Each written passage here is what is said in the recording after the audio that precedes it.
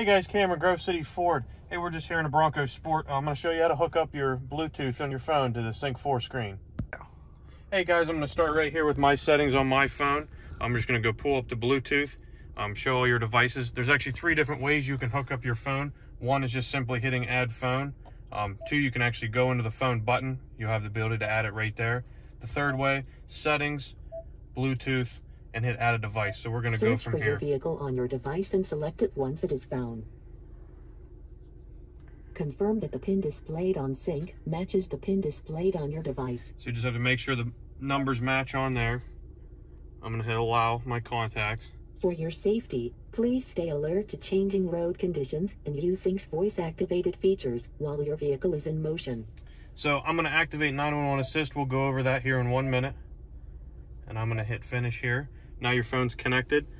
If you want to enable text messages to come through, you simply go in and hit show notifications.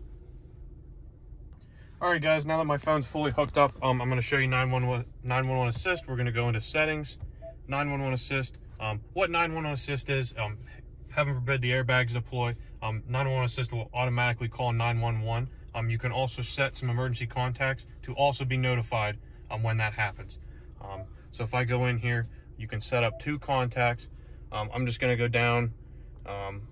We'll just pick, how about my brother Braden? We'll have him be called, and we'll go down. And who else can we have called? How about Bub? Bub will be called. So if that was in an accident, both those people will be notified.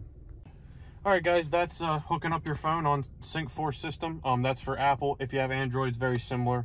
Just going through your settings tab. But that's Sync 4 for you.